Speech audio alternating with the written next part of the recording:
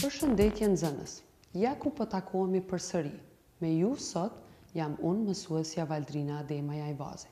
Ne sot do të mësojmë në lëndën e matematikës, për klasën e parë, njësinë mësimore, sipërfaqja e katrorit, drejtkëndëshit, trekëndëshit dhe rrethit. Shikojmë figurat. Siç po e vëreni, kemi disa lloje të figurave. Ti emërtojmë ato.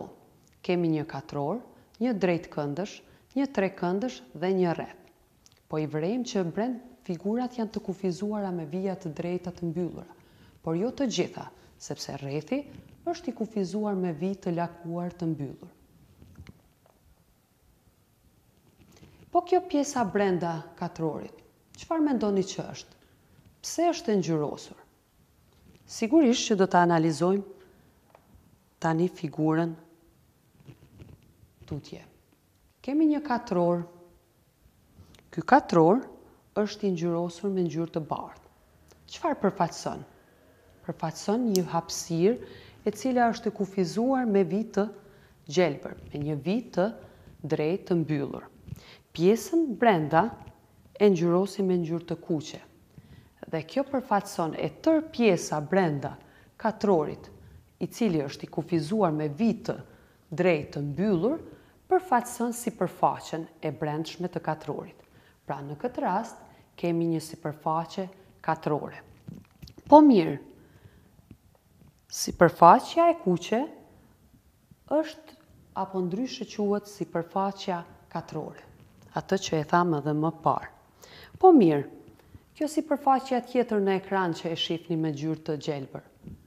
Çfarë sipërfaqe është? Është sipërfaqja jashtë katrorit. Domethënë, sipërfaqja jashtë katrorit.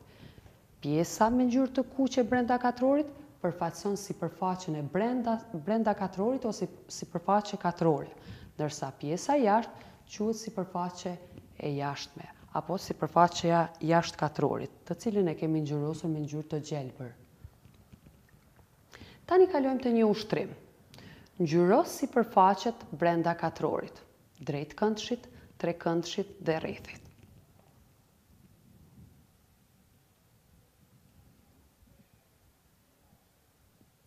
Le të mundohemi të ngjyrosim me radhë. Fillimisht na duhet të ngjyrosim pjesën e brendshme të katrorit, pra sipërfaqen e brendshme të katrorit. Ja tani ku ngjyrosëm. Po mirë, sipërfaqja e brendshme e drejtkëndshit, cila është? Ja tani ngjyrosëm dhe pjesën e brendshme të drejtkëndshit, të cilin e quajmë sipërfaqe të brendshme. Dhe të trekëndshit dhe në fund të sipërfaqen e brendshme të rrethit.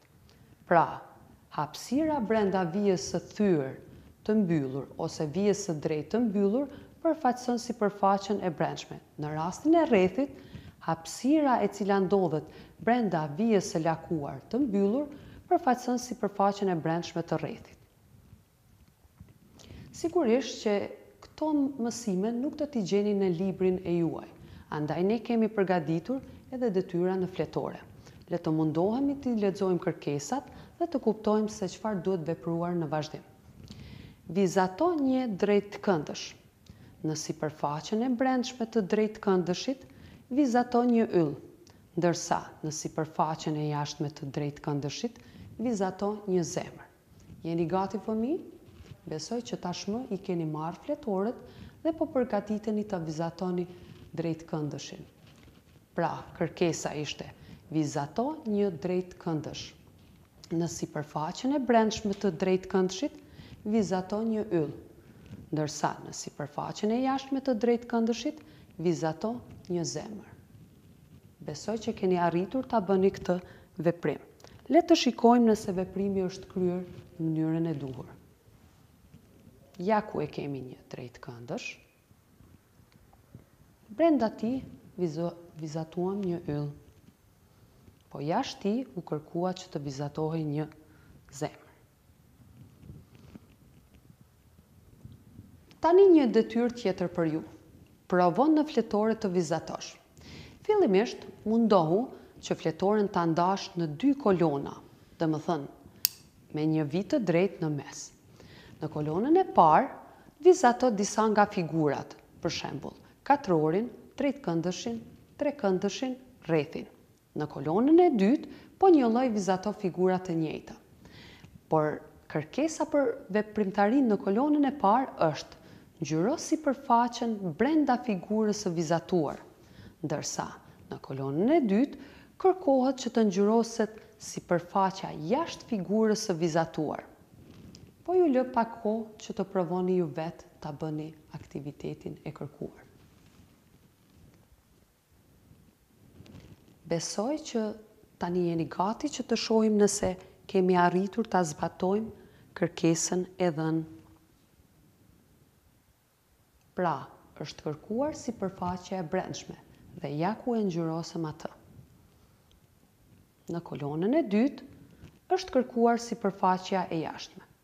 Sigurisht që në figura tjera ju duhet të provoni varësisht prej kërkesës dhe shembullit që ne dham. Kështu përfundojmë mësimin e sotëm.